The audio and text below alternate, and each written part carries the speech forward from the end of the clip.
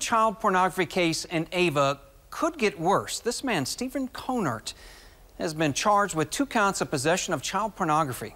KBY3's Michael Hoffman reports from Douglas County with new details on the sheer number of disturbing images and videos in this case.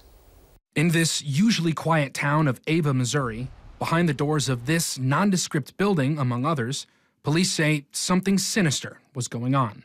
Investigators say they seized a thumb drive and 12 computers from Stephen Conart's property.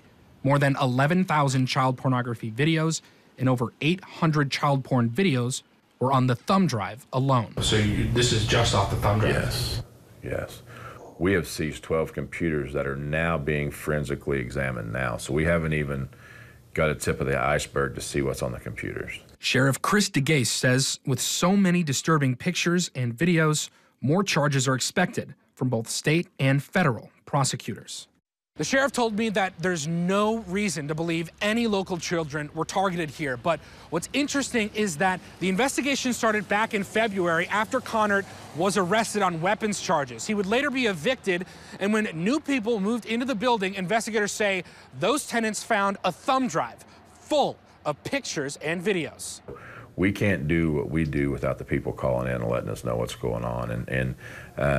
You know, and of course, we didn't come onto all this by accident. It's an investigation that spanned months, all behind the closed door of this unassuming building, a rock's throw away from Ava's town square. It's just crazy. I mean, I know that there's been rumors, you know, about some people that do sex trafficking, but not this close, you know, not this close. It's really surprising, especially like I work here, you know, it's been going on right around this area and in our town, and it's really scary. With the scope of the situation, Sheriff DeGase says it's very possible that Conart wasn't acting alone.